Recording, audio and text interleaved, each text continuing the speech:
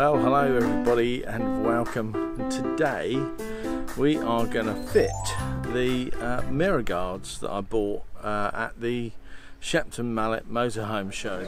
So some of you have been asking about why we don't have the mirror protectors on, and the reason is that we left them, the old ones, the Malenko mirror protectors, on the last van on the Heimer when we gave it back to Travel World, and I've been waiting really to see if I can find the mirror guards properly and have a look at them before I buy them. Well, good luck, because I am standing outside of the MirrorGuard stand here, and we're just going to go in and have a look at those and show you those and how much better quality they are. I had a little look at them a bit earlier and they are massively better.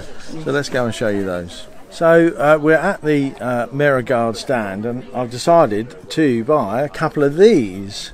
Paul, you manufacture these, don't you? I do. Yeah, so Paul manufactures these and they are absolutely so much better than the other ones I bought from Malenko. They were rubbish. These are, they're actually like a crash helmet, but they've got that nice foamy stuff on the inside that you find, and they really are. If I put that down, and I mean, that's hurt my fingers. So I'm going to buy a couple of those. They're 120 quid for the pair, so probably just less than double the price of the Malenkos, but probably 10 times as good. So here we are. I'll show you it after I pay the money. I haven't already fitted them. I haven't done anything yet, but here they are. This is the one for the passenger side here. It's got the gap for the indicator and the two long arm spaces there, and it just fits on over there, but it needs to be cleaned first. So I've got my favourite cleaner, the Method, and I'm just going to give that outside a really good sort of clean on that area.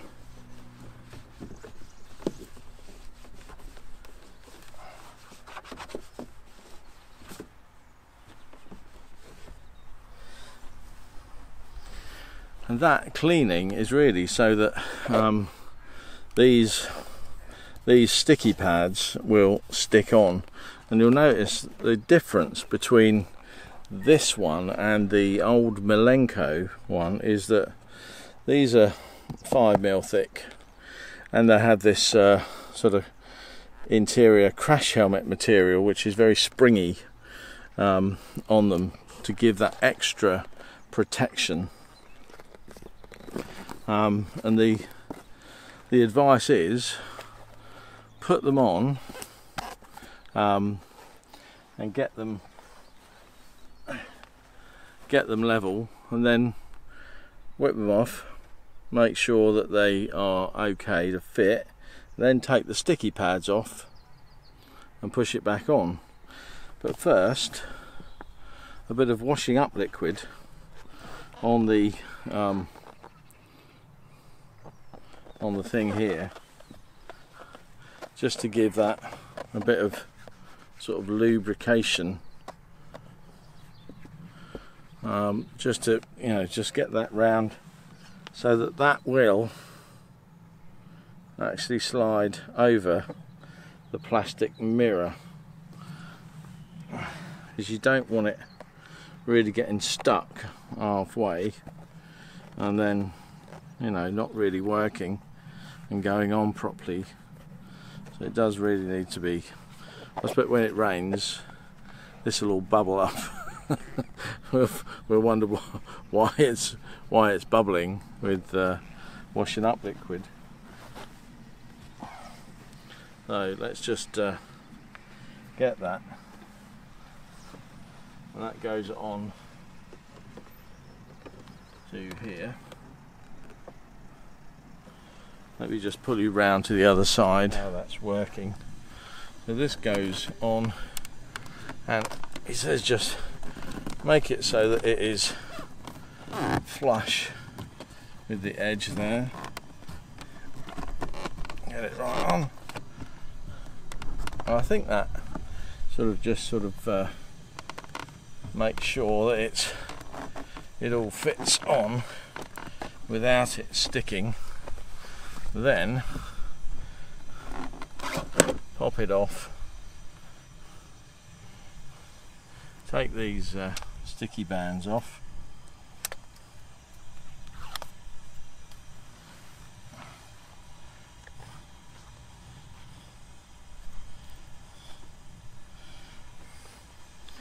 and then pop that back on so that it fits on and sticks nicely.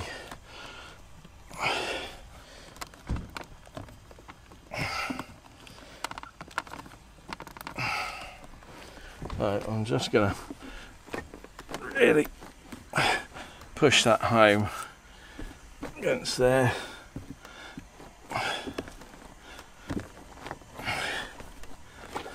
So there you go, that's the mirror guards from MirrorGuard, fitted, and they're nicely protecting the mirror. That's a nice solid feel to that now, and I feel comfortable that the mirrors are not going to break.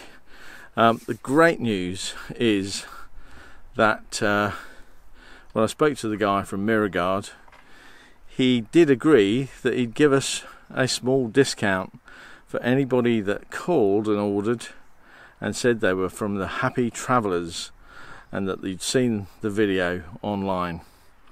So give him a call, get your order in, and tell him that you're from the Happy Travellers, and you'll get that small discount. Always worth having.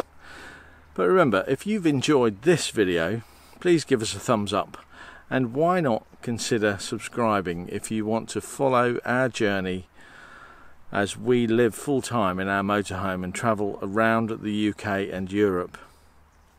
Remember, if you want to be a super subscriber, ring my bell, it's just down there.